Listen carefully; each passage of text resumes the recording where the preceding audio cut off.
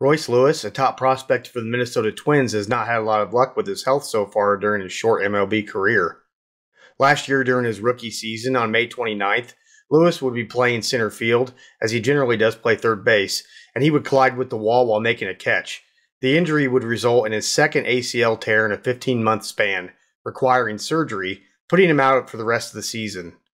Now in 2023, after coming off the IL from that surgery just a week before this game, Lewis would try to beat a throw to first against the Guardians, and Royce would try to jump over the first baseman and dangerously land on his neck, creating a very scary moment. Oh, he's sitting up.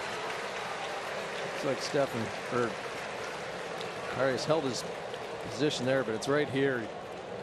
Oh.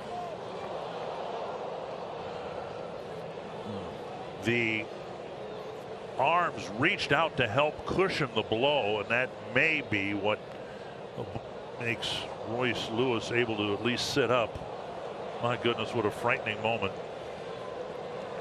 And you could see or Arias rather, did keep his foot on the bag. I think that was source of the possible. Luckily, Lewis would come to his feet and be deemed okay besides some bruising. Hopefully, Lewis can stay out of harm's way and keep his career on track. This is coming out. Twins don't have any bench players. We'll see if he returns to the field. It's as good a news as we can give you after a frightening play like that. Good to see him walking off the field.